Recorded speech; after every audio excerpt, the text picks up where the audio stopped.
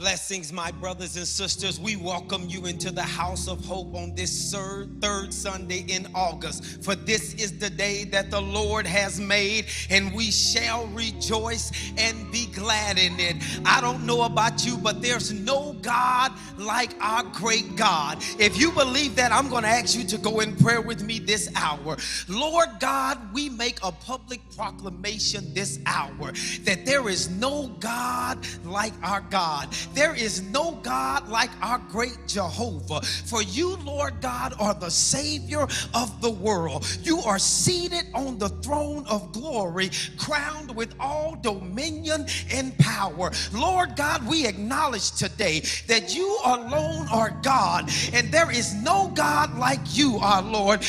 You alone, Father God, move mountains. You alone heal sickness, Lord God. You alone can do the impossible. So we shout glory to the Lamb who is seated on the throne of our hearts. From age to age you stand, from everlasting to everlasting. You alone are God. You are all alone on your throne, Lord God. Nothing can be compared to you.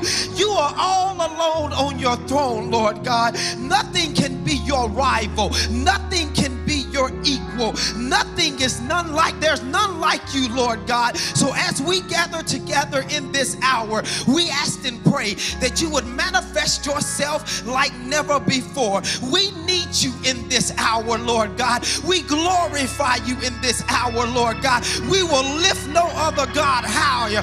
We will bow before no other. We will worship no other. For you, Lord God, are the undefeated champion of our lives. You reign supreme. You hold all power in your hand. You're sovereign in all of your ways. Great is the Lord our God, and you are worthy to be praised. In Christ Jesus' name we pray.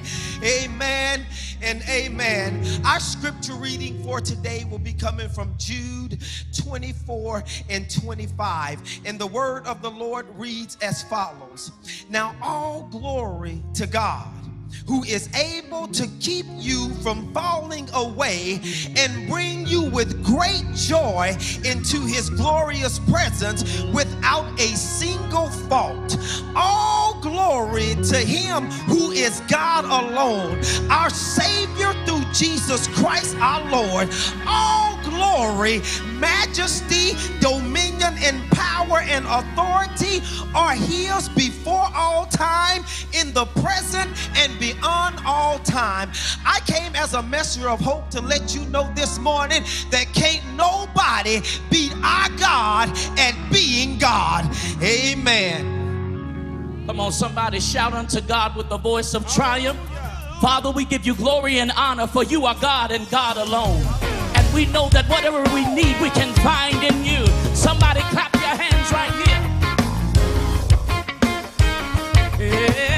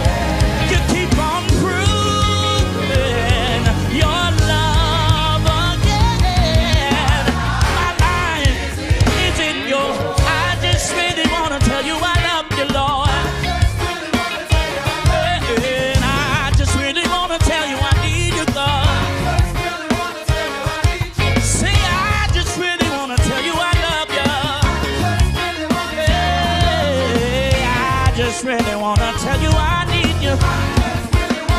Yeah, you are my joy, and you are my peace, and you are my strength. Oh Lord, yeah, you're my everything. You are my joy. You are my joy. Every day of my life. See, you're my everything. You are my peace, and you are my strength. See, you're my everything.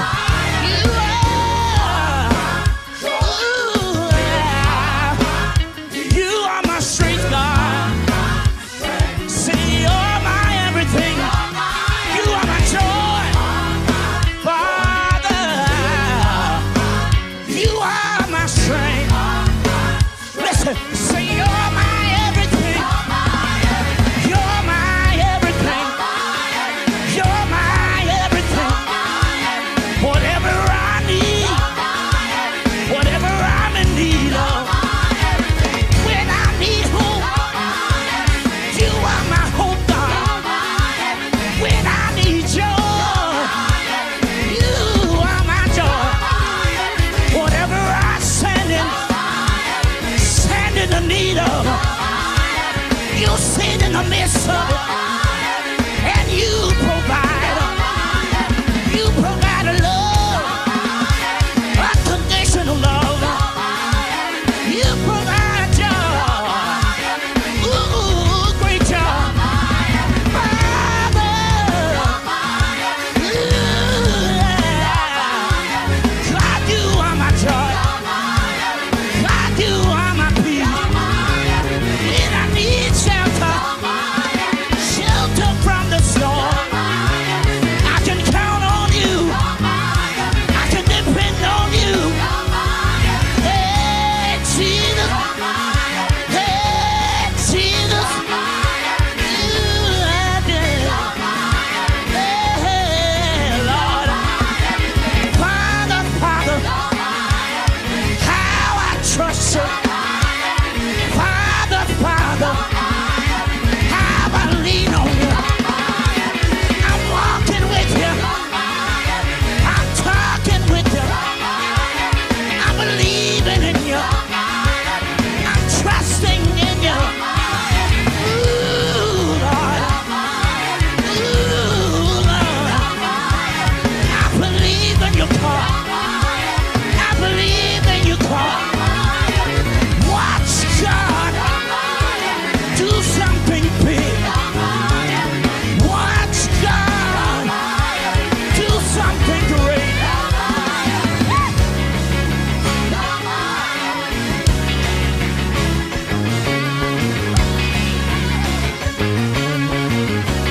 Yeah, you're my everything. You're my everything. Great God you are.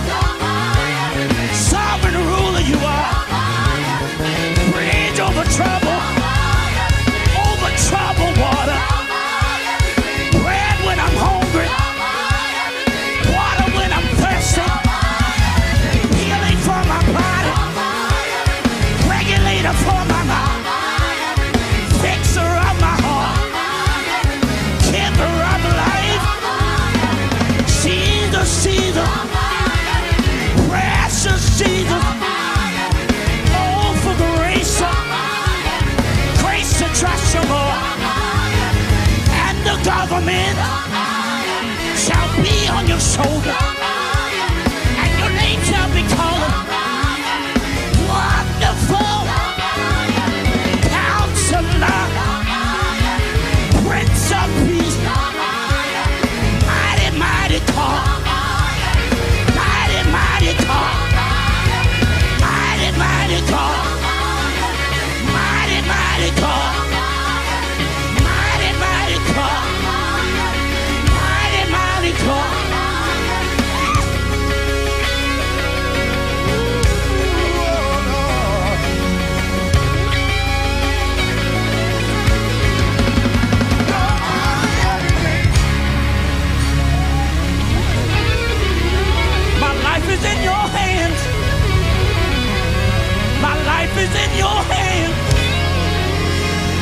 somebody to shout like you're giving it over to God. My life is in your hands. Hallelujah. Somebody say everything. Come on, wherever you are, in your kitchen, in your living room, say everything. God, you're my healer. God, you're my way maker. Lord, you're my everything. My everything. My everything. My everything.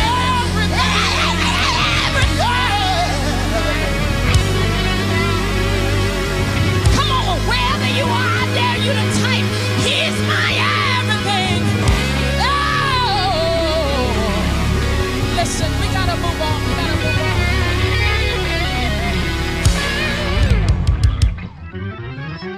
Wait a minute, I just had a moment. I just thought about where I was this time last year.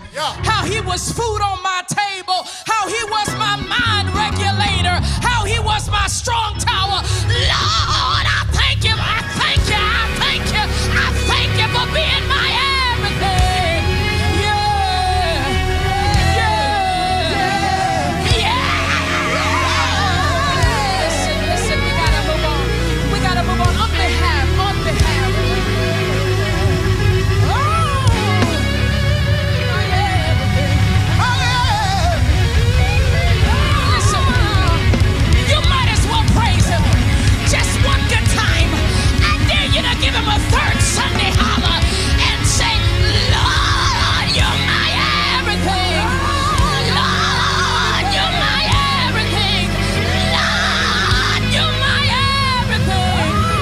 Listen, we gotta move on. We gotta move on. We gotta move on. On behalf. Oh. Listen, for the past year, we've been at home with the Lord, and we've had some of our best church in our living room. We've had some of our best church in the kitchen. So why don't you just give him a little praise for everything he's been to you, everything he's done for you.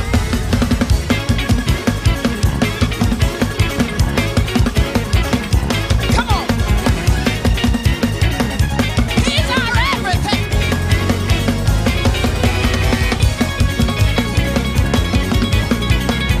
It's all right to praise him. When you think about all he's done, all the ways he's made, come on.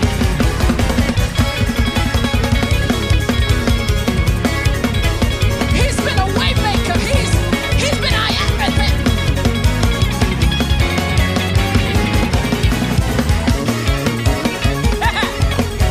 He's been good.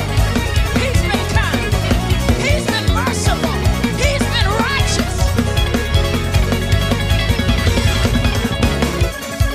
Come on, put your hands together. Somebody praise him.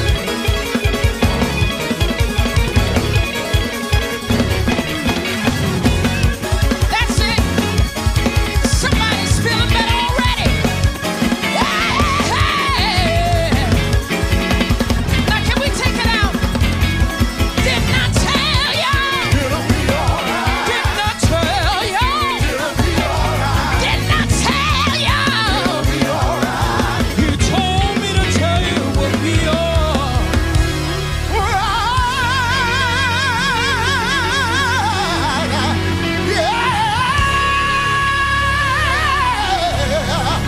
It'll be alright. It'll be alright. It'll be alright. It'll be alright. Hallelujah. On behalf of Dr. E. Dewey Smith Jr., now that you feel welcomed, on behalf of Dr. E. Dewey Smith Jr., Lady Andrea Smith, and the entire House of Hope Atlanta family, we welcome you into the presence of God. Listen, if you're worshiping with us for the first time, we want you to put in the comments where you are worshiping with us from. We want to shout you out. Tell us where you are. But then also, because we miss your faces, we miss your hugs, we miss all of what it meant to be together in this house. And so what we want you to do, we want you to take a selfie and post it with the hashtag HopeGram. Again, on behalf of Dr. E. Dewey Smith Jr., Lady Andrea Smith, and the entire House of Hope family, we welcome you into God's presence. He is our everything. We hope you feel welcome. Come on, let's sing it together. This house shall be called. Yeah. Place of restoration. Place where the broken are made whole. Healing waters flow. Mercy. My spirit. Said the Lord. Come on, say, this house shall be called.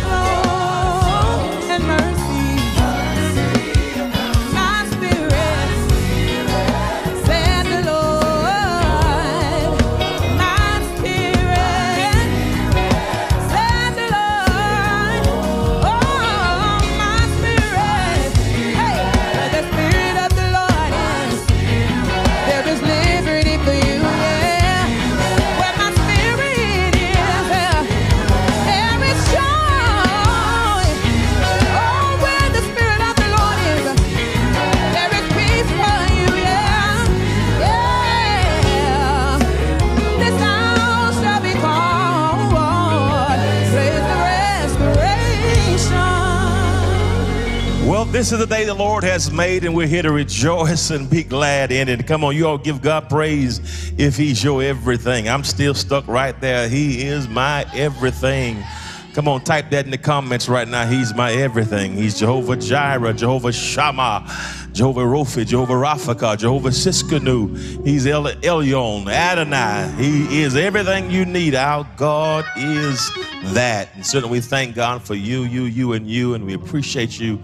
Out of all the services that you could have attended virtually today, for you to be a part of our experience, we are grateful and we're thankful to God for you, and you. Wherever you are, whatever you may be doing, I want you to know that God loves you and has a great plan for your life. And certainly He's been our protector over the past 17 months.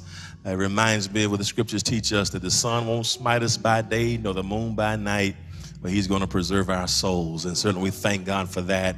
And thank God for being our keeper. And of course, this is our Communion Sunday.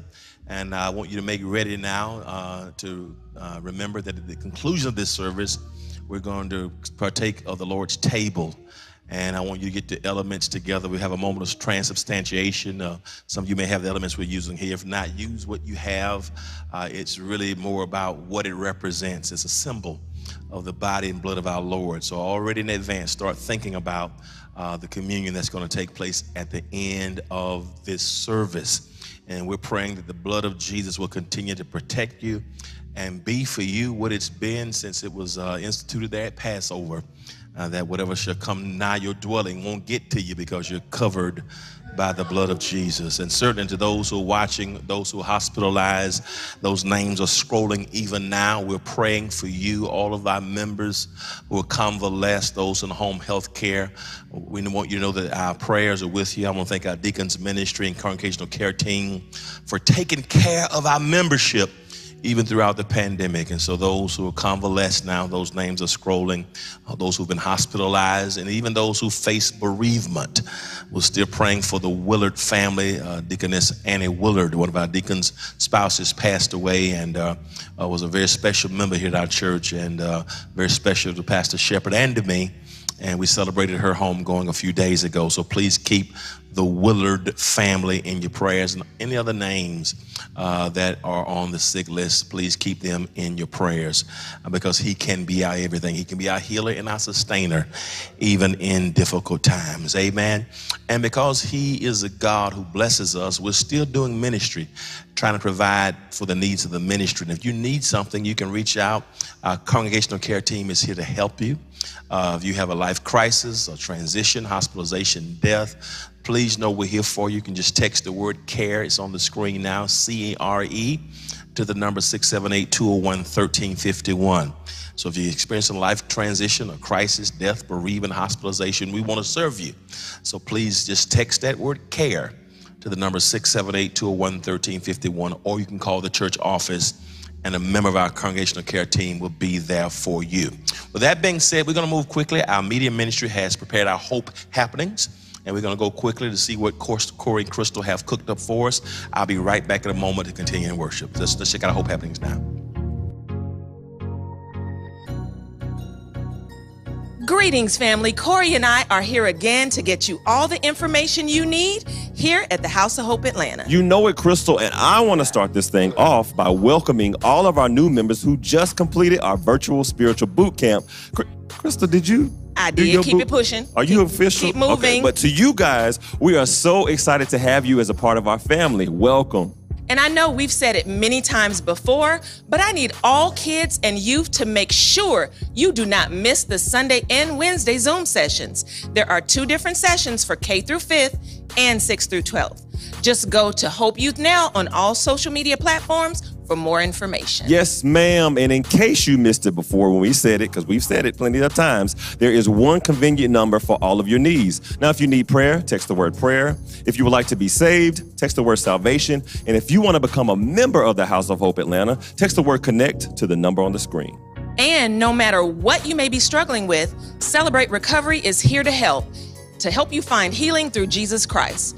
Join the Thursday Zoom sessions. Send an email to the address on the screen for more information. And if you're experiencing bereavement, if you're sick, you're going through a life transition or a crisis, a member of our congregational care team is here to assist you. Just text the word CARE to the number right there on the screen.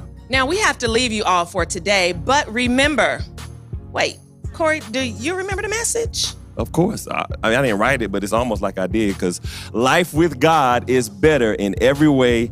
Every day, be blessed. Be blessed. Now, Krista, I need for these people to make sure they remember some of these announcements, because we've been saying them consistently for about a year and a half but at least. But you could tell them a little nicer than that. I'm not trying to be mean about it, but some of y'all need to pay attention so you know what's going on, because Krista halfway don't even know what's going on, and she giving the announcements. So what does that tell you? If she ain't paying attention, why should you, I guess? All right, thank you, Corey. Thank you, Crystal, for keeping us abreast and entertained all throughout the pandemic. I want everybody to please make note of all of the things that are happening virtually, the things that are online. Please keep these things and please lock in. We're doing hybrid ministry now. So while some are waiting to get back in the doors, you can be connected to your Life University group or to the ministry functions, even from a virtual format. So please take advantage of all of the great things that are happening here in terms of ministry and through our digital space. I want to thank you. We're getting ready to worship God through giving, and before I do that, I would be remiss if I did not express my sincere appreciation and gratitude to you for how you have served and been faithful. We're getting ready to celebrate in 2 weeks our 12th year anniversary of our first service here on this campus. And 5th Sunday of August of 2009 was our first service, and we are 2 weeks away from celebrating that. We're going to do something a little special this time in 2 weeks in honor of our 12th year anniversary. And those of you who know me know very well that while this campus has been a blessing to us, it has been an Achilles heel at the same time. It has brought much joy and much pain.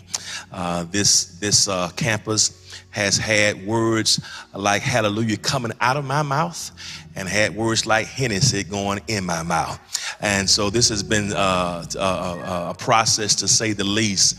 And but I'm so thankful that God has kept us and is keeping us. And we've been able to make some incredible strides over the past 16 months, our Mission 20 campaign. Because of your support, we're finalizing the 10th phase. We've gone through all 10 phases, as you can see on the screens, with new roofs on both the atrium, the H.F. Shepherd Multiplex, the Edgewood Center, all new office furniture. We've been able to repair new AC units, chiller unit on the Smith Center, new chiller unit in the cathedral. As you can see it right there, 300 tons. Replacing all those AC units, all 13 flat roofs on the cathedral that have been a problem for us. We're getting ready to install the elevators, parking lot, everything that we have set out to do for the past 7 years. It's finally coming to pass, and that's because of the favor of God, because of vision, but most importantly, because of people like you who have been faithful, who love this ministry. And so we want you to continue. I need you to continue to do what you're doing. We're making preparations to get back into worship. All right. With that being said, we're getting ready to worship God through giving. Would you bow with me now for a word of prayer? Oh God, you are mighty and you're awesome. And we love you and bless you for being our everything. And because you are everything, we've come to honor you, to give you a portion of that which you've entrusted to our hands. Lord, receive these now, our gifts. Bless and sanctify every gift and every giver. Let no one lack. Let no one have a need after giving these gifts on today. Multiply them and use them for your service. Lord, I pray for those who are without job, without resource right now. Would you open up the windows of heaven, be Jehovah Jireh, provide employment for them so they can take care of their families and then make a contribution for kingdom building. Receive these now, our gifts. Let no one lack or have a need after giving these gifts. Bless us now in Jesus' name, amen. Listen, there are 4 ways you can give while you're watching. First of all, you can give by text to give. Text to give. It's on your screen. You can text the codes HOHAT, that's House of Hope Atlanta Tithe, to 678-201-1351, or HOHAO, House of Hope Atlanta offering, to that same number, 678-201-1351. If you want to give to the building campaign, help us finish Mission 2020. It's now called God First. So that's HOHAGF. I need every member of our church to give something. After you're giving your tithes, please give to GF, 20, 50, 100, give something. And we're going to celebrate on the 5th Sunday, 12 years of being on this campus. So you can text to give. Second, if you want to give through Cash App, $HOHATL, the information is on the screen. Thirdly, if you want to give through the website, you can give through the website while you're watching. Then if you want to give through the P.O. Box 361-499, Decatur, Georgia, 30036. Or if you want to bring it by the church office, as some of our members do, our church office is open daily upon the regular office hours. So please give right now. Don't give grudgingly or of necessity, but give cheerfully. Text to give, Cash App through the website, or send it through the P.O. Box. Please, ma'am, please, sir. So thank you for your gifts. Thank you for your gifts. I'm so excited today. I am so excited today. I'm excited because it's the Lord's Day. I'm excited because it's Communion Sunday, one of my favorite Sundays. But I'm also excited because I don't have to work today. I get a chance to be fed. I keep telling you, every pastor needs a pastor. Every leader needs a leader. Every mentor needs to be mentored. And every coach needs to be coached. And I am so thankful that today we have brought in with us a native of Chicago, Illinois, graduate of Fisk University and Morehouse School of Religion, and one of God's greatest preachers is going to be with us. I'm not going to say much more. We have a video introduction, but I am, in the words of my mother, tickled pink that he's with us. He's been a friend throughout the years. I have a great deal of respect and regard for him. And so we're going to have a video introduction that our media ministry has put together to introduce him formally. And so after the video introduction, the next of things that's going to take place, our praise team is going to come back and bless us with another selection. And then after the ministry of music from our praise team and music ministry, the next speaking voice will be that of our preacher for today. I'm not going to tell you who he is. I want you to be surprised, but you're in for a treat. You're in for a treat. Do me a favor. If you got something on too tight, please loosen it. Amen. Get yourself comfortable. Come on, ladies. You listen. If you got on Spanx, take them off. If you got a tie on, loosen it, brothers, because we're going to be in for a ride today. And so the video introduction is next.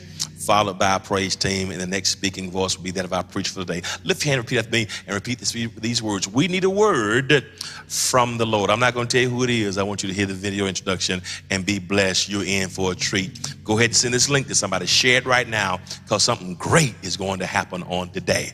Praise team, come on back and bless us. And the next speaking voice after the praise team will be the preacher of the hour. Amen. So video introduction, praise team, and then the word of God. God bless you. The Reverend Dr. Marcus D. Cosby serves as the senior pastor of Wheeler Avenue Baptist Church in Houston, Texas.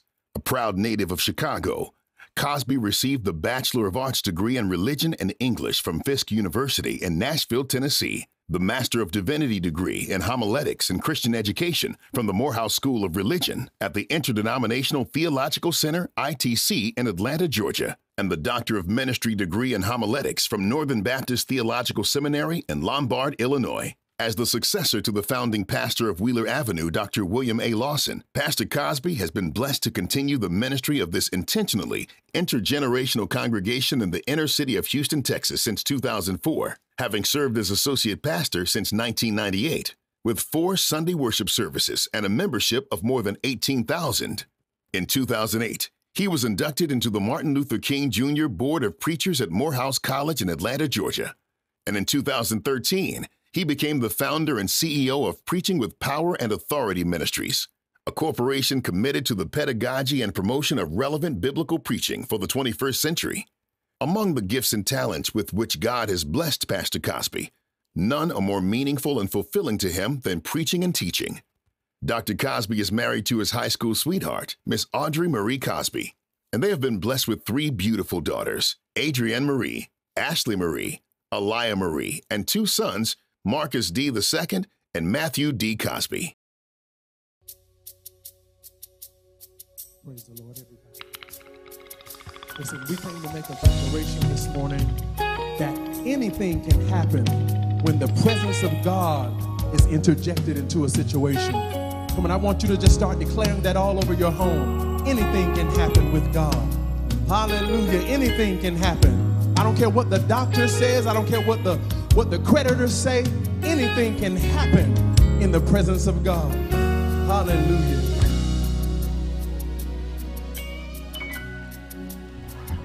With lifted hands, we're ready for a brand new demonstration of your power. We want more than stories, so we're declaring and believing for it now. We'll prepare the atmosphere so you can be welcome here. Oh, anything can happen. Anything can happen. Anything can happen. The moment that you walk in, anything can happen. Anything can happen. Anything can happen. The moment that you walk into this room, come on, with lifted hands, we're ready for a brand new demonstration. How many are ready for something new? We want more than stories, so we're declaring and believing for it now. We'll prepare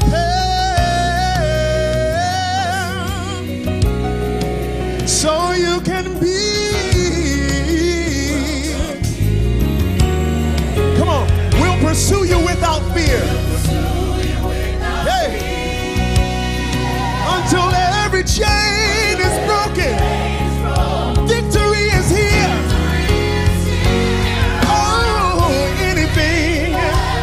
Anything can happen.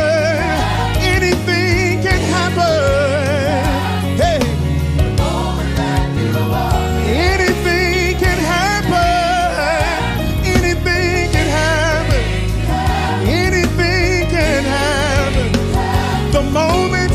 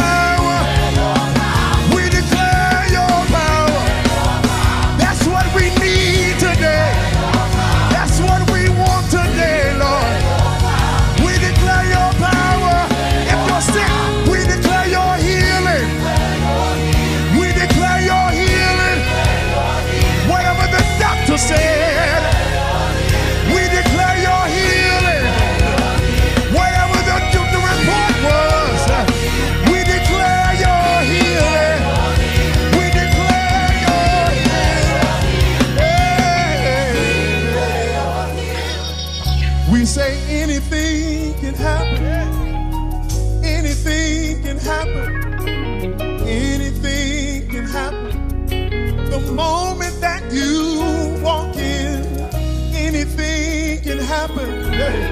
Anything can happen. Anything can happen. The moment that you walk into this room. Come on, just invite him into wherever you are right now. Come on, let's worship every believer under the sound of my voice.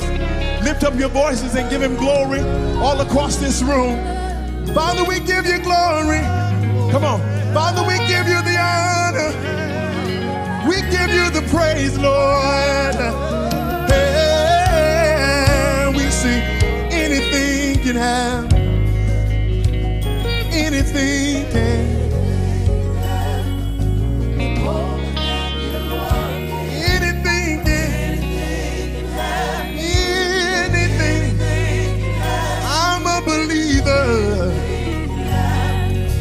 The moment that you walk in.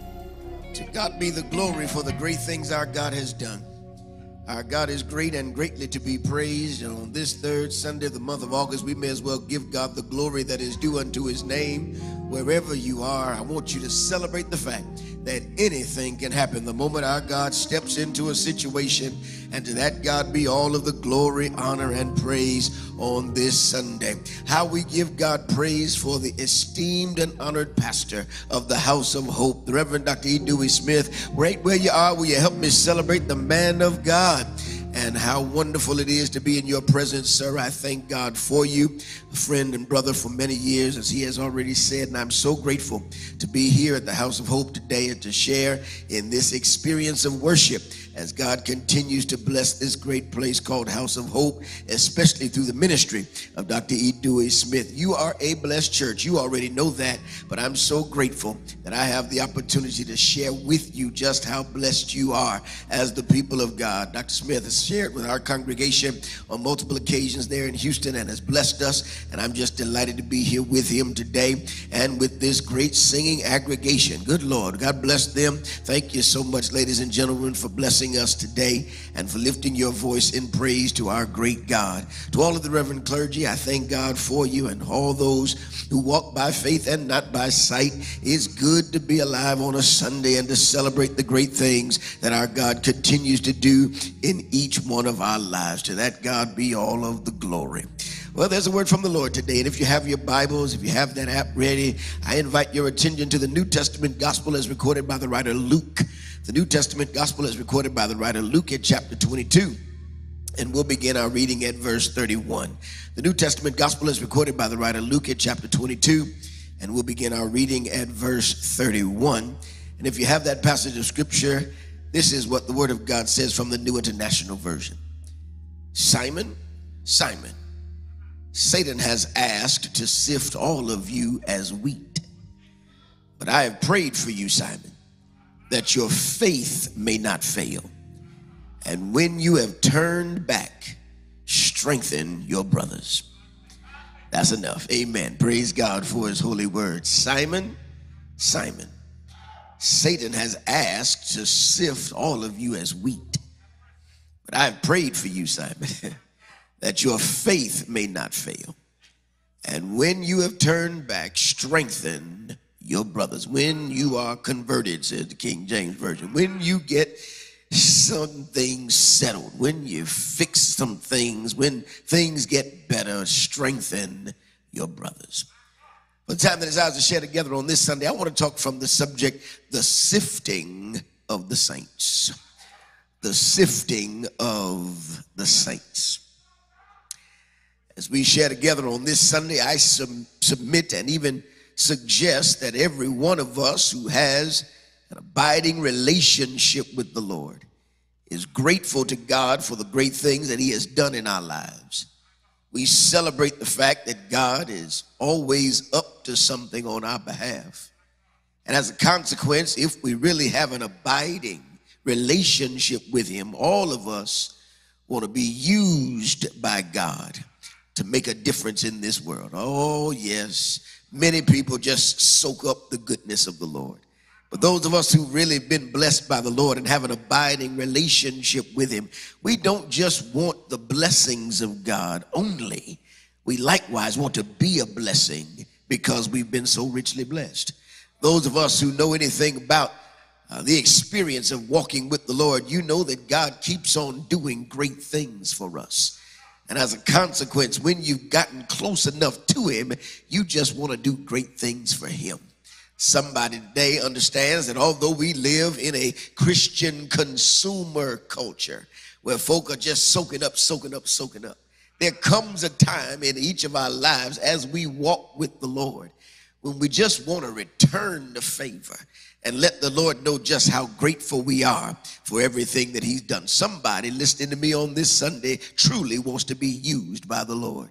Somebody wants to use your gifts to glorify God and to edify God's people. Somebody has a voice to sing like these singing saints today. Somebody has the desire to minister to God's people as Pastor Carner did today. Somebody wants to serve the Lord with gladness because you recognize that God's been so good to you. When the Lord's been good to you, when the Lord has blessed you abundantly, at some point along the journey, you just ought to bless him back.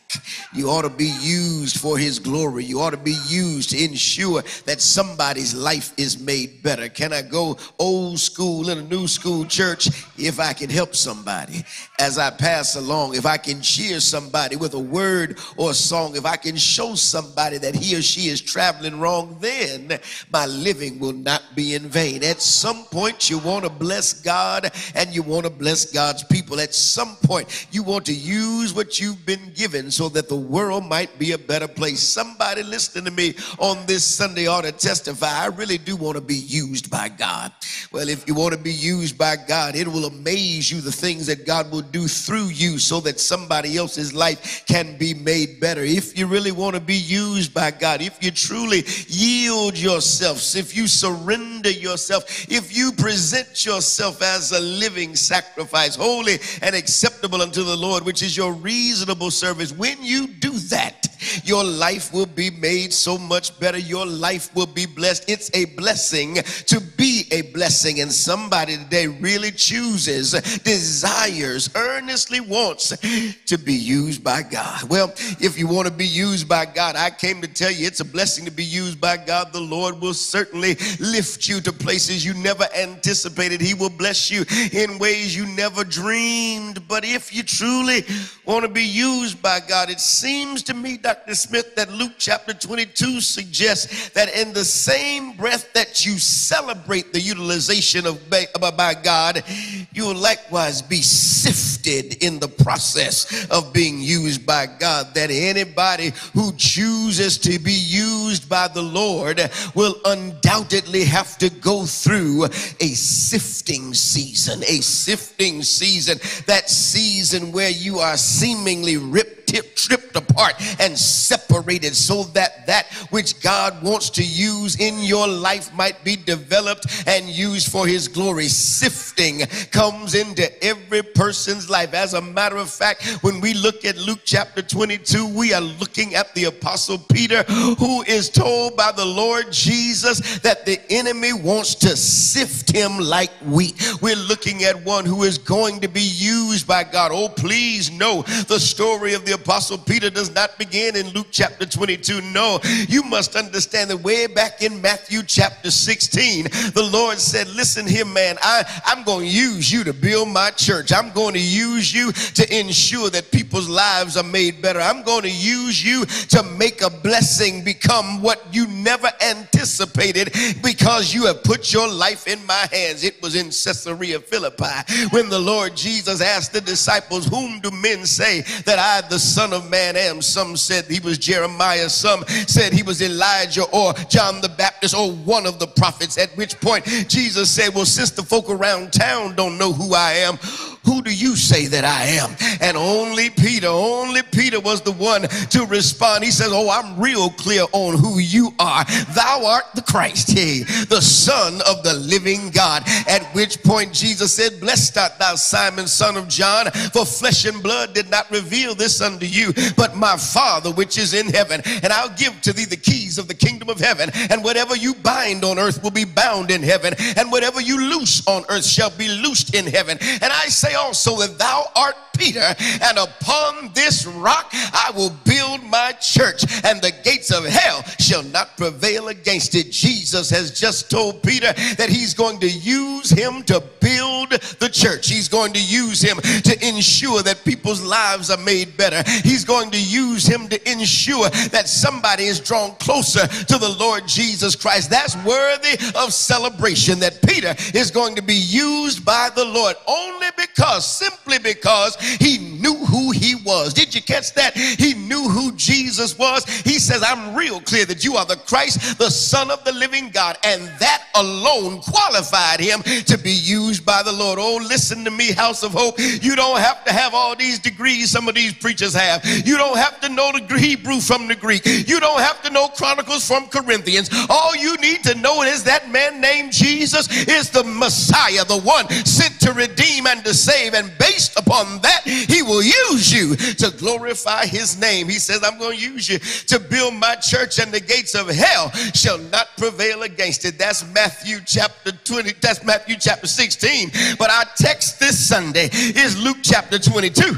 And in Luke chapter 22, he says, Simon, Simon, Satan has asked to sift you like wheat. He's trying to mess you up. He's trying to rip you to shreds. He's trying to mess up everything I just spent the last 3 years investing in you. He's trying to rip you to shreds. Simon, Satan has asked to sift you like wheat. What in the world is going on here? How did we move from I'm going to use you to build my church to the enemy is trying to tear you apart? How did we move from how I'm going to bless you to you and use you to ensure that people's lives are made better to all the way in Luke chapter 22? He's trying to ensure that you have nothing left to give. How do you move from I'm going to use you to ensure that nations shall be blessed to I'm going to ensure that the enemy has an opportunity to tear you apart?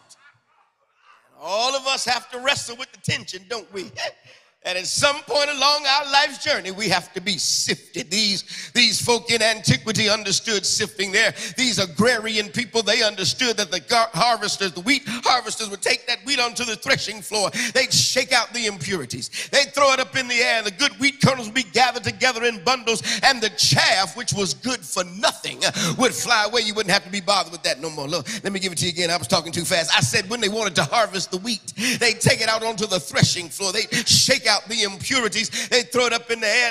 They'd make sure that the good wheat kernels got harvested in bundles, and the chaff, which was good for nothing, would just fly away. You wouldn't have to be worried about that no more. They tell me the third time is the charm. Let me try it one more time. When they wanted to sift the wheat, they'd take it out onto the threshing floor, shake out the impurities. They'd throw it up in the air, and the good wheat kernels would be harvested in bundles, and the chaff, which was good for nothing, would just fly away. You wouldn't have to be worried about that no more. Come here. Because somebody in this church, somebody at the House of Hope, somebody listening to me understands exactly how it feels to feel like your life is being shaken and you don't have any idea when this shaking is going to stop. Somebody knows what it means to seemingly be tossed about, not knowing how in the world you're going to get your bearings straight, if you'll ever recover from the challenges you're dealing with. Somebody knows what it means to be sifted, but please don't miss the whole process, because the good wheat kernels will be gathered together in bundles, and the chaff, which was good for nothing, would be separated. Wouldn't have to deal with that no more. Will you hear me when I tell you that all of us have to go through a sifting season?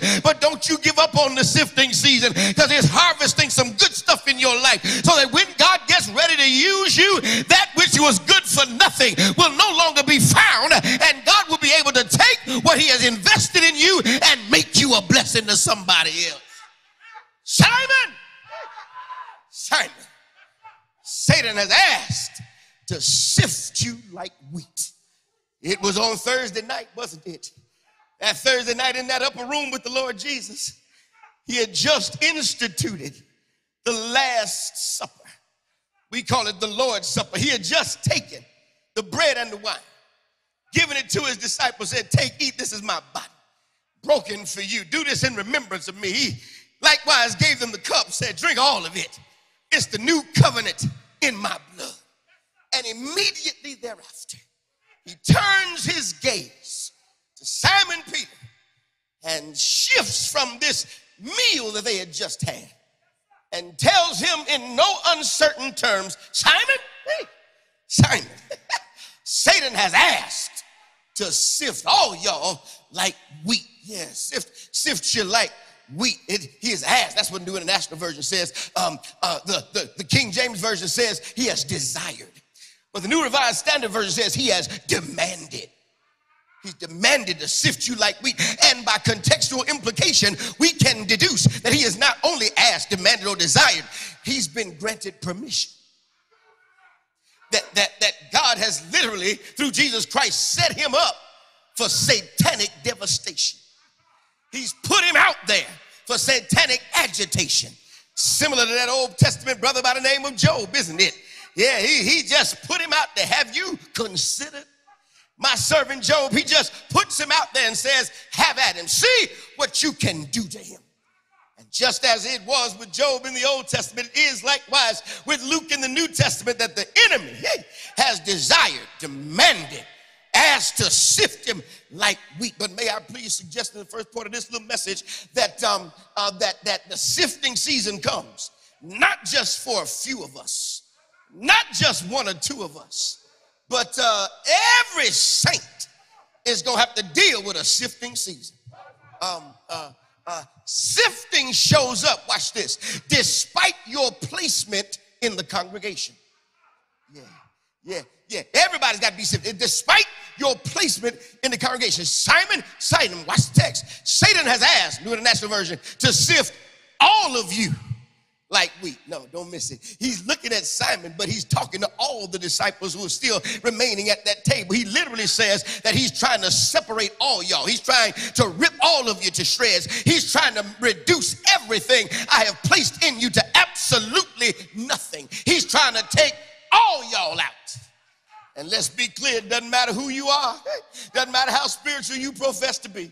Doesn't matter how saved folk think you are. Doesn't matter how many Bible verses you can quote. Doesn't matter how many times you pray on any given day toward the east. All of us are going to have to be sifted at some point in this journey. I need 2 or 3 people who know something about the sifting season to testify.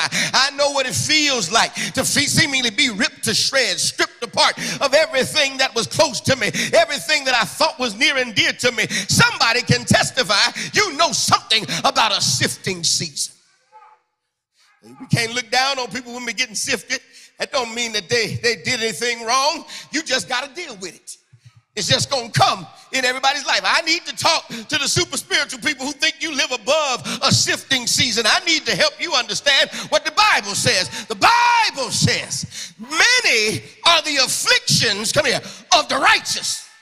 But don't stop there, because the rest of the verse says, but the Lord delivers him out of them all. Can I find somebody in here who's ever been through a sifting season? You watched the Lord bring you through, pull you out. Somebody can testify. Jesus said, in this world, you will have tribulation.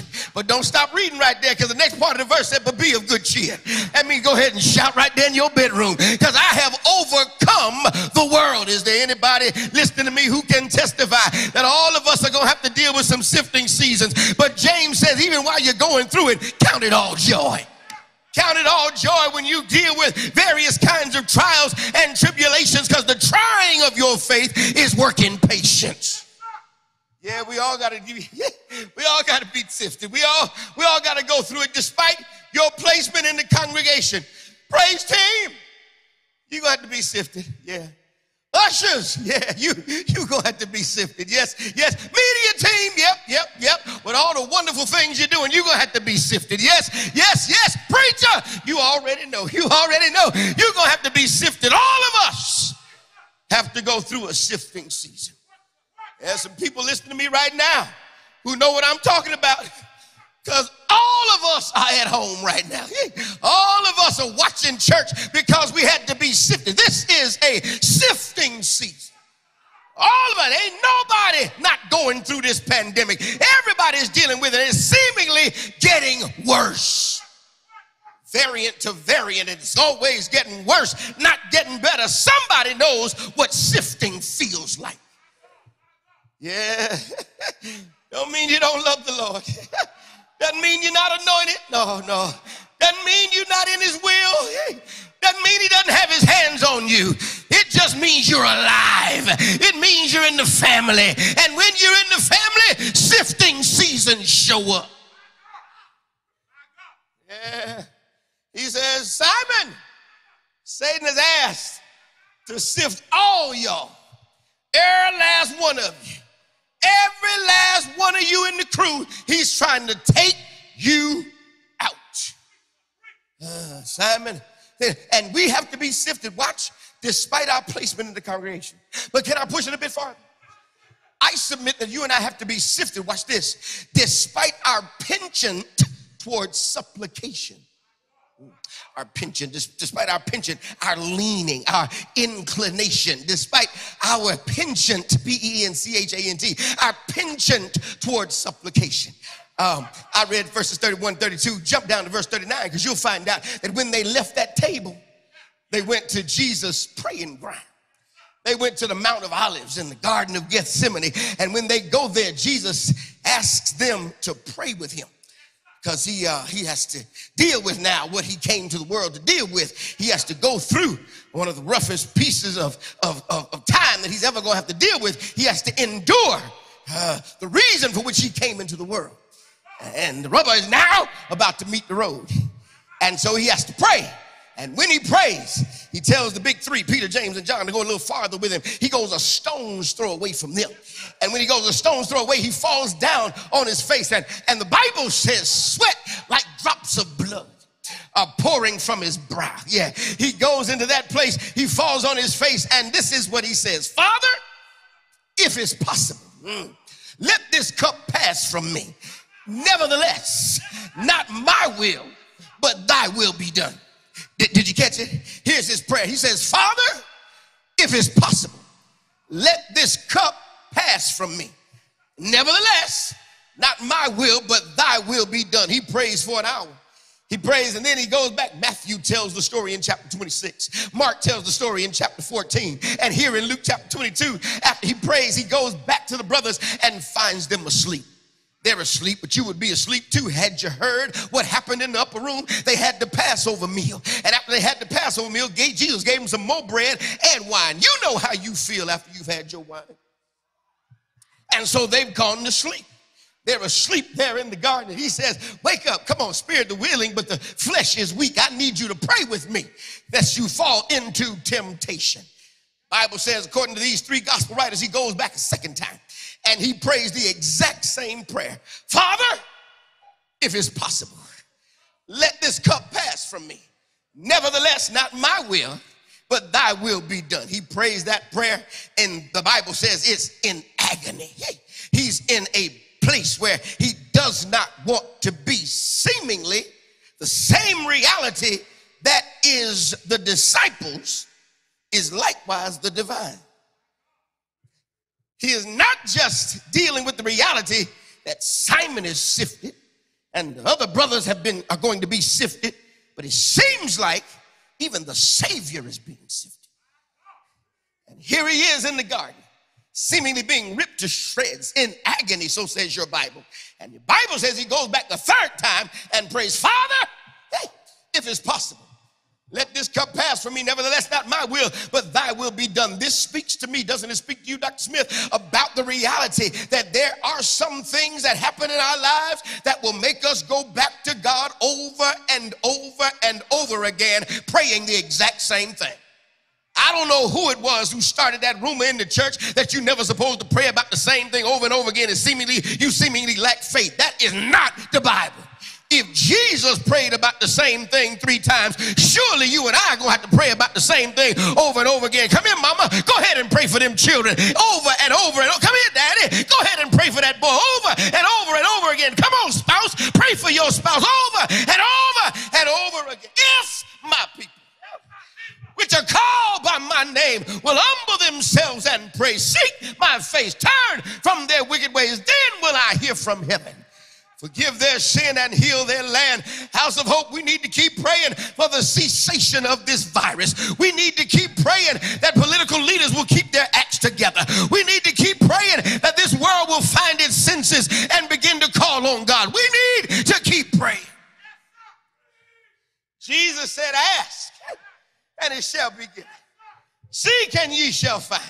Knock and the door will be open. These great scholars already know that those words are in the repetitive tense, literally saying ask and keep on asking.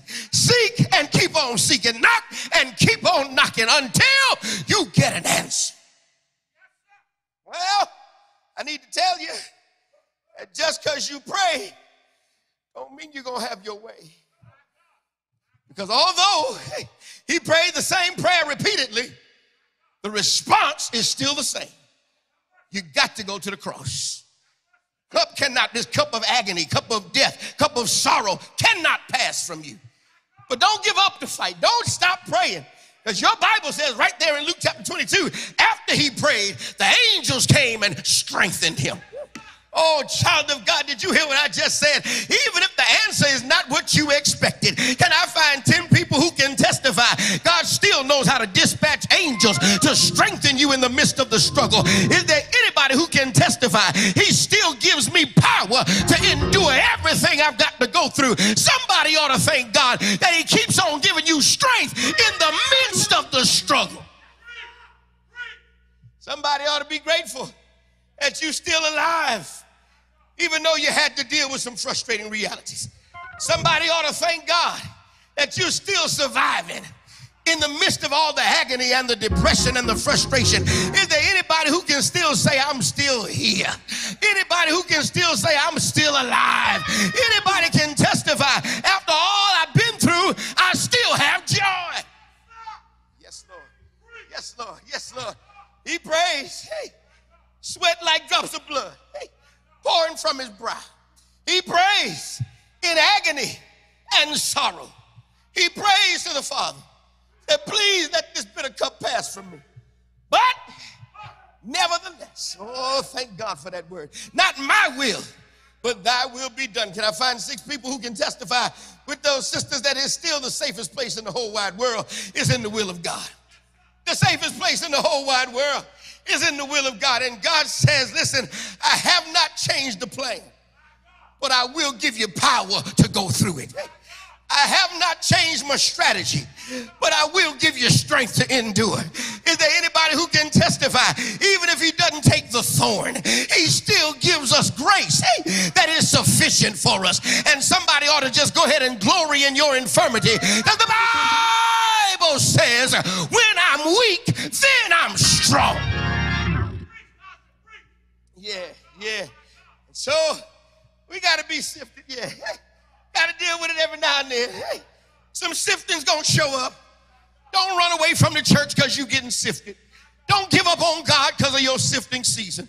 You're not the only one going to be sifted. Oh, Reverend Doctor going to be sifted too. Don't give up on God. All the saints are going to be sifted. This sermon ain't the sifting of Simon. It ain't just the sifting of the Savior. It's the sifting of the saint. Yeah, you're going to be sifted. Despite your placement in the congregation. You're going to be sifted despite your penchant for supplication. Some stuff you can't pray your way out of. Yeah. Some stuff you can't praise your way out of. Come on, grow up. Some stuff you can't pay your way out of. Some stuff you just got to go through. I asked you, can I go old school and new school church? Through it all. Through it all. I've learned to trust in Jesus. I learned to trust in God. Through it all, I learned to depend upon his word. Yes, Lord. I got to close. I'm going to close a little message. Can I find 10 people in here who are still grateful for the fact that God teaches you some stuff in the sifting season you would never learn when the sun was shining? Well, you got to be sifted. You got to be sifted despite your placement in the congregation, despite your penchant towards supplication. But can I close? Because I've been giving you some rough news here. So I need to give you some good news. I'm a good news preacher. I'm a gospel preacher. Gospel means good news. I got to give you some good news. And the good news is, watch this, every sifting season has a point of termination. Oh. There are 3 of us shouting in this room. Others of us just felt something right there. And somebody put a smile on their face. Come here, lean in real close. Get close to your device. Because I need you to understand every sifting season has a point of termination. Can I take you back to the table? Can I take you back to the table? Because Jesus says, Simon, hey man, Satan has asked, desired, no, demanded to sift all y'all like wheat. But don't stress, don't trip. I prayed for you. And I prayed that your faith would not fail. So that when you have turned back, when you get converted, you can strengthen your brothers. You missed it. Rewind, press play. He said, listen, Satan trying to take y'all out. Don't stress, don't trip, don't jump out the window, come on down off that ledge. Because I prayed for you. And I prayed that your faith would not fail. So that when you turn back, you will strengthen your brothers. Okay, they tell me the third time is the charm. I got to preach it till everybody gets it. The Bible says, Simon, he's trying to take all y'all out. He's trying to strike the sheep so strike the shepherd so the sheep will scatter. He's trying to sift all y'all like wheat, but I prayed for you. Oh, you need to hear that because I did not pray. Watch this. I did not pray you wouldn't have a bad day. I did not pray that folk wouldn't get on your nerves, even church folk. I did not pray that you wouldn't struggle every now and then. I prayed that while you're in the struggle, your faith won't fail. Is there anybody listening to me on this Sunday who can testify? I've been through the storm and rain, but I still got faith in the Lord Jesus. I still believe he's a way maker. I still believe he's a storm tamer. I still believe he's a provider. I still believe he is my everything. Yeah, I still have faith. Oh, child of God, we're in a pandemic now. We're in a problematic circumstance now. But I wonder if there's anybody who still got your faith. I know you may have lost some stuff along the way. Some of us have lost some loved ones in this time. Some of us have lost some finances in this time. Some of us have lost some of our joy, it seems, during this time. But is there anybody who can still testify? I still trust God. I still believe God. I still believe he's a way maker. I still believe he's a battle axe in battle. I still believe there is nothing too hard for him. I still believe that he is able to do exceeding abundantly above all we ask or think. He says, listen, in the midst of all of this, don't you lose your faith. Last time I checked your Bible, faith is still the substance of things hoped for. It's still the evidence of things not seen. Last time I checked your Bible, the Bible says that the just shall live by their faith. Last time I checked your Bible, the Bible says we walk by faith and not by sight. The Bible says that without faith, it's impossible to please him. And I wonder if I got some faith walkers at the House of Hope who can testify, I still believe God. I still know he can do what nobody else can do. I need some people who got enough faith to believe that this pandemic will come to an end and we will be able to get back together and we will celebrate God together and we will worship God together and we will bless God together and we will praise God together. I need somebody who's got enough faith to believe that your child will get off drugs, that your children will be saved, that your loved ones will be restored. I need somebody to believe that he's still a healer, he's still a way maker, he's still a provider. Is there a faith walker somewhere who can testify that there is absolutely nothing too hard for our God? The Bible says, I prayed for you and I prayed that your faith may not fail. But that's not the end of the story, Dr. Smith. The Bible says that when you are converted, when you are turned back, when you get your act together, I want you to look back and strengthen your brothers and sisters. That's the final word for you today, because somebody ought to begin to testify that sifting seasons come to an end. I need somebody to look with the eyes of faith and believe that since Trump didn't last always, trouble won't last always. Is there anybody listening to me on this third Sunday who can testify? I still believe that God is able to do what nobody else can do. I need some warriors now to get up out your bed, push back from that kitchen table, begin to lift your hands and thank your God that sifting seasons come to an end. I need you to praise your God that God is working all things together for your good. Can I find somebody who will help me celebrate on this third Sunday that he is still working a work in my life that nobody can conclude until he says it's over? The Bible says, he that hath begun a good work in you shall perform it until the day of Jesus Christ. So be not dismayed, whatever betide, in the midst of it all, God will take care of you. Beneath his wing of love abide, God will take care of you. Can I find 10 witnesses who know he's been taking care of you? Can I find somebody who can testify?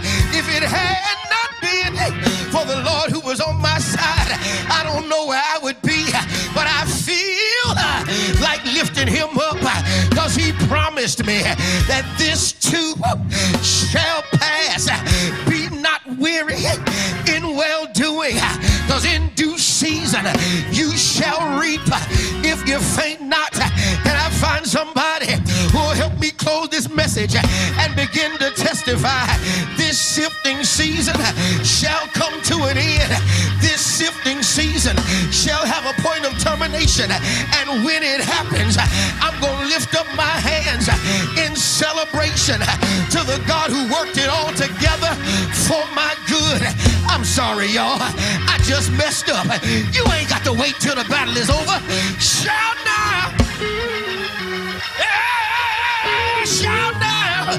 Can I find somebody who will lift up your hands while you're in your bedroom and begin to thank God that everything is going to be all right?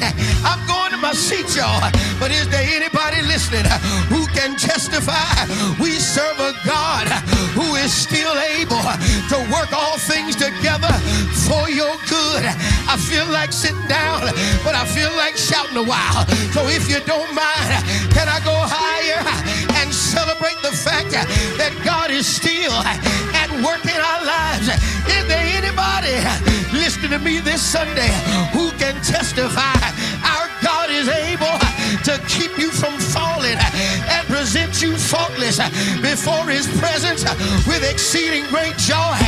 And since I know he's able to do all of that, it just makes sense for me to open up my mouth and give him glory. Is there anybody listening to me this Sunday who can testify my God is worthy? I said he's worthy. He's worthy of all of my praise. So I feel like lifting him up on this third Sunday, because it doesn't make sense that I'm still in my right mind after all the hell I've been through, after all the sifting I've been doing, after all the trouble I've experienced. But since I'm here, and since I'm alive, and since you're here, and since you are alive, I need to find the redeemed folk. I need to find the saved folk. I need to find the restored folk. Let the redeemed of the Lord say so. I did not say look so. I didn't say clap so. I said let the redeemed of the Lord say so. Open up your mouth, lift up your voice, and shout, shout, shout.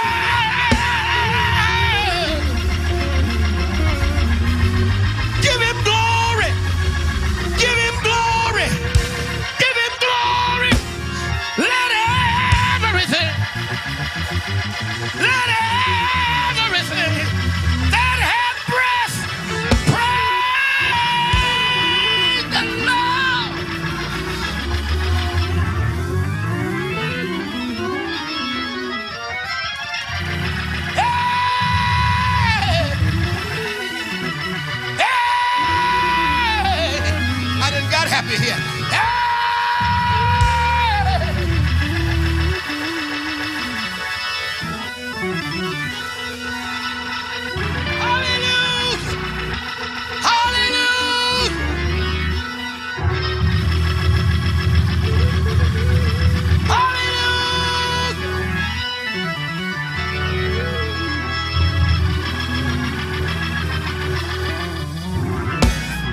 You may have felt like giving up, but you didn't expect it to last this long.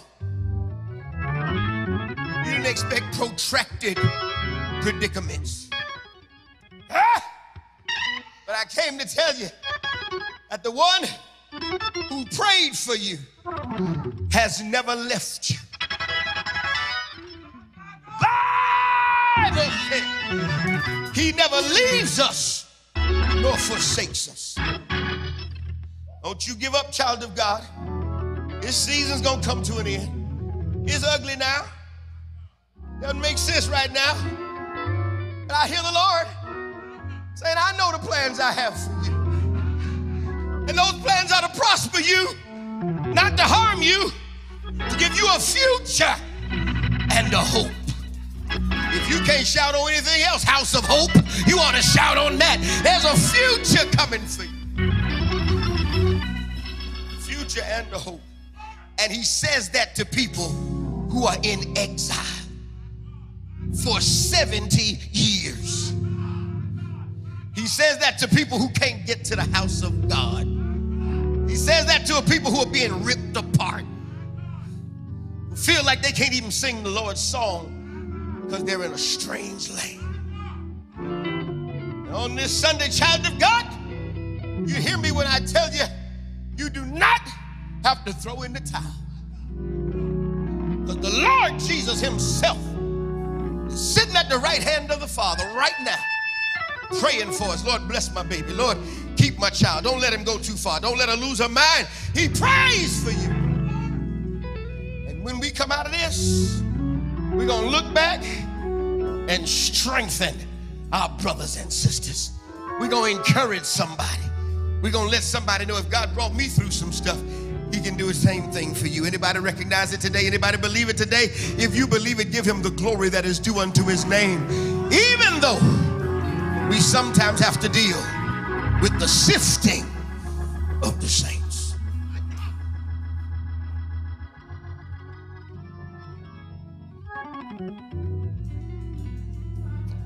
Oh my God, my God. Satan has desired. Satan has demanded. But I pray for you. Doesn't matter about your placement in the congregation, your penchant for supplication. That's going to be a point of termination. He's prayed for us. And not only does he pray for us, he's allowing us to pray for each other. And if you need prayer right now, I want you to get your phone and text the word prayer to number 678-201-1351. Hallelujah! Our prayer team is waiting. You're going to get through this, child of God. That's going to be a point of termination. Listen, you want prayer, I want you to text that word prayer. Maybe you want to connect with some other saints. It's the sifting of the saints, not the sifting of the individual. All of us got to go through it. That's why you got to be around others who've been through it to help you get through it. And you want to be a part connected to this ministry, I want you to text the word connect. It's 678-201-1351. Whether you're in Georgia or Ghana, Atlanta or Alaska, text that word connect. It's 678-201-1351. Third, maybe you want to be saved. He went and died. Jesus was sifted so you and I could be saved. And if you're not sure if you die, heaven's going to be your home. Text the word salvation to 678-201-1351. If you want prayer, connection, salvation. And last, if you missed the first offering, but you were blessed, you want to sow a seed, you can give right now by text to give or Cash App through the website. Or you can give right now through the P.O. box. The preacher said there's going to come to an end. God's got a purpose for it and a plan for it. Listen, what you're going through now can't compare to the glory that's going to be revealed in you. God's got something great for you. The sifting's going to be over soon. And so right now, I want you to take a moment, just tell God, say, whatever you do for me, you and God, whatever, my mind.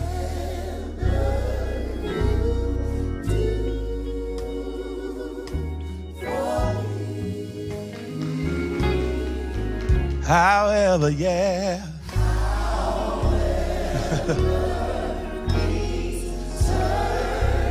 When I'm being sifted. As long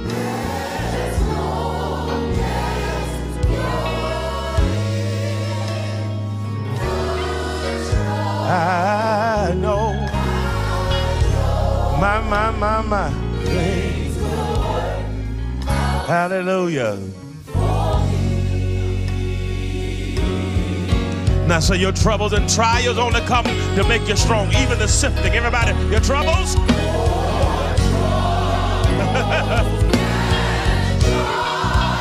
Do y'all believe that? Do y'all believe that? Why do they come? Say, they only come. Only come. My, to make you strong. And even when you're being sifted, I reckon that your present suffering, listen now, I reckon that your present suffering, the sufferings and your siftings can't be compared. Can't be compared to a glory in you, to glory. My, hallelujah. And even while you're being sifted, lift your head and declare to the enemy, tell the enemy, say that all things, say all things, it's going to work together. It's going to work together. Come on.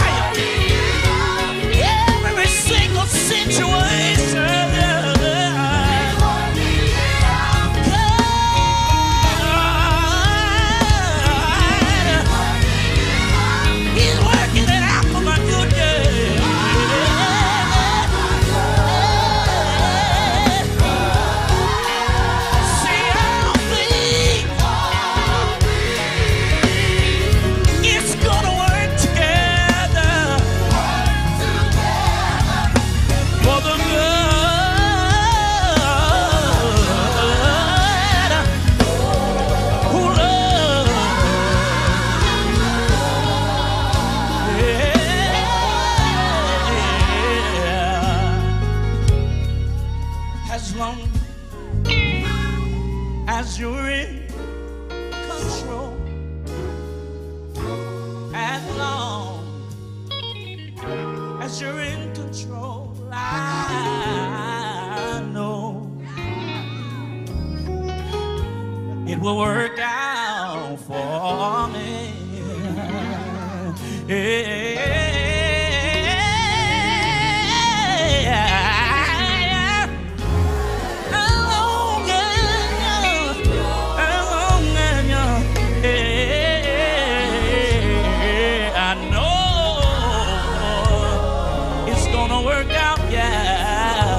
Oh, yes, it will.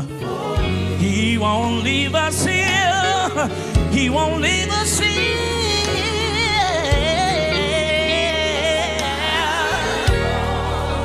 Good God. I know it's gonna work out I dare somebody to just start typing. It's going to work out. I dare you to start typing. It's going to work out. I dare you to start typing. It's going to work out with exclamation marks. God is in control. I know it's going to work out.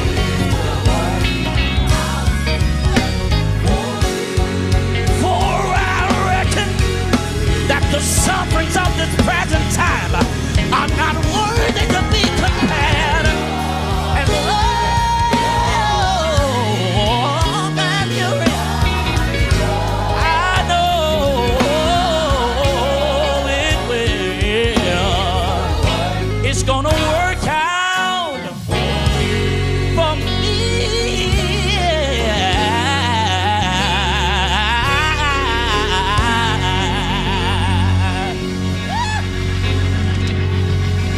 Somebody put your hand together.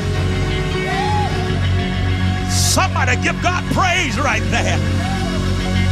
If you believe it's going to work out, come on, type that in the comments. Come on, by faith say it's going to work out. Woo. Now somebody else type in the comments, it's already worked out.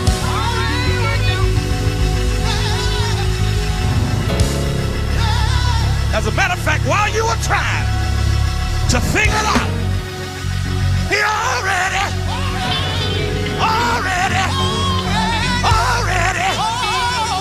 worked it out. Yes, he has.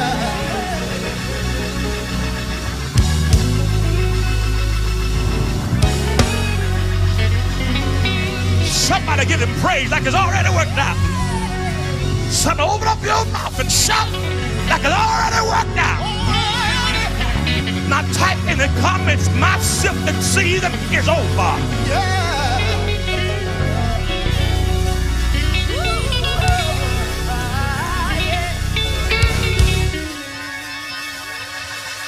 Yes, Lord, yes, Lord. Yes, Lord, yes, Lord. Oh, yeah, yeah. It's already working for me. It's already working for me. It's already working for me. It's already working just for me. Whatever I need is in the works just for me. Oh, yeah.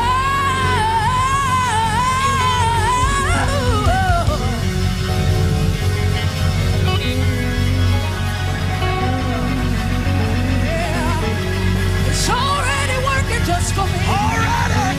It's already working just for It's me. already. It's already. It's already. It's already. It's already. Oh, yeah.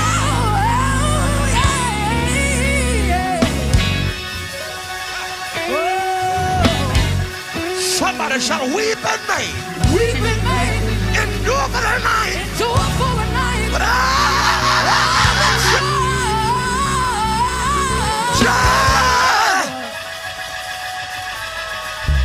Joy cometh in the morning. joy. Joy. Joy.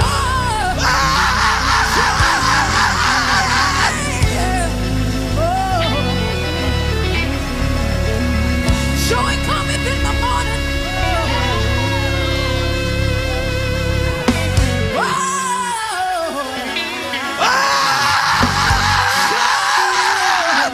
Joy. Joy. Joy. Joy. Joy.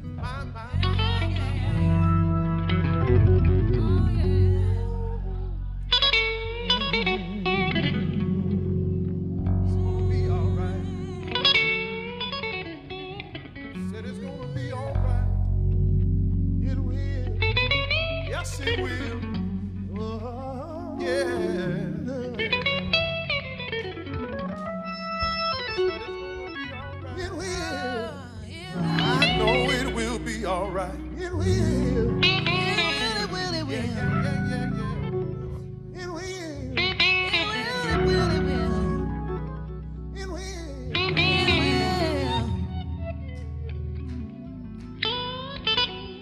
You'll be all right. Listen.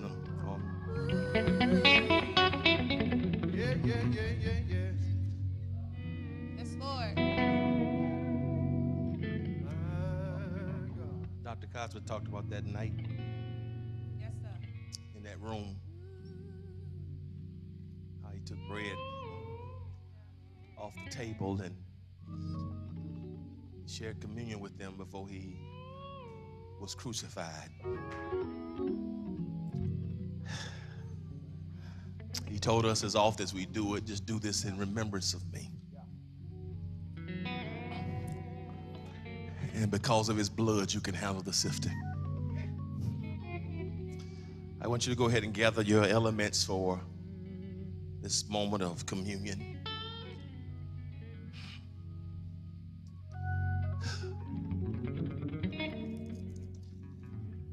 The Bible says, all we like sheep have gone astray. We've turned everyone to his own way.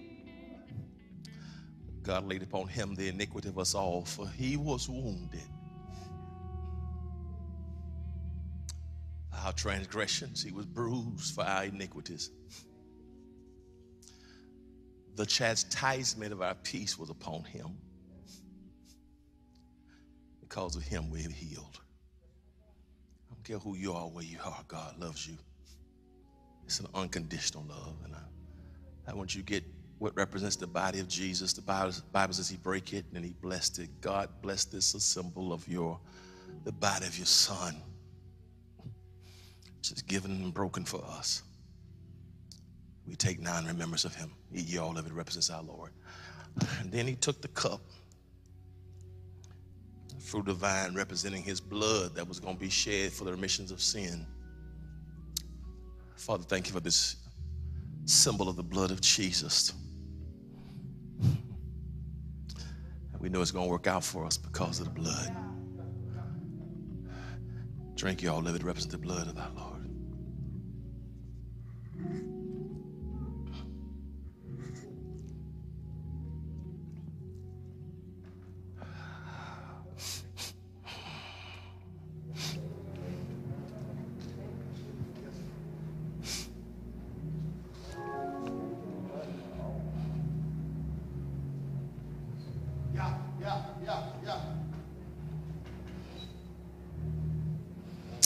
I thank God for the blood that came streaming down for me. It was the blood that made the difference at Calvary.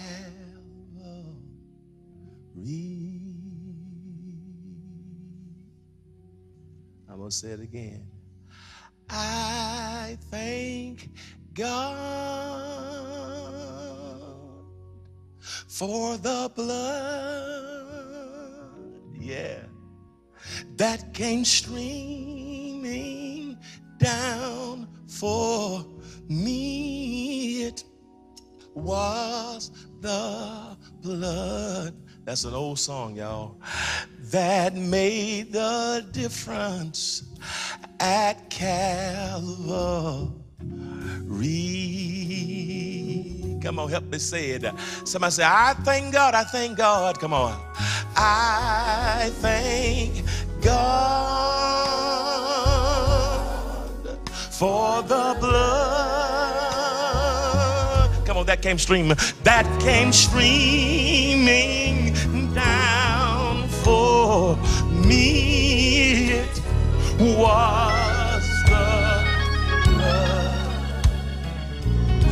that made the difference at Calvary. Just one more time. Just one more time. Somebody say, I thank God. I thank God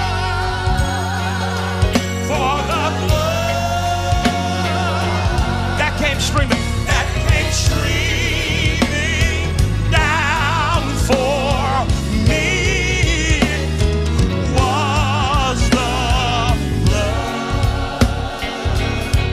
that made the difference at Calvary. At Calvary. Just one more last time, just last time. Everybody say, I thank God. Everybody, come on.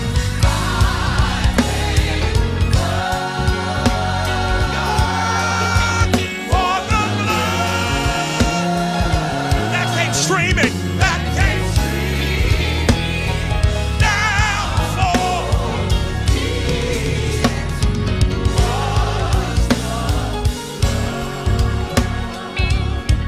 that made the difference at Calvary. Father, I thank you. Thank you for sifting. The sifting of Simon, the sifting of the Savior, and for letting us know that there will be the sifting of the saints. But we give you praise that you've already prayed for us, that when we get converted, when we find our bearings, we're going to go back and have strength because it's working out for our goods.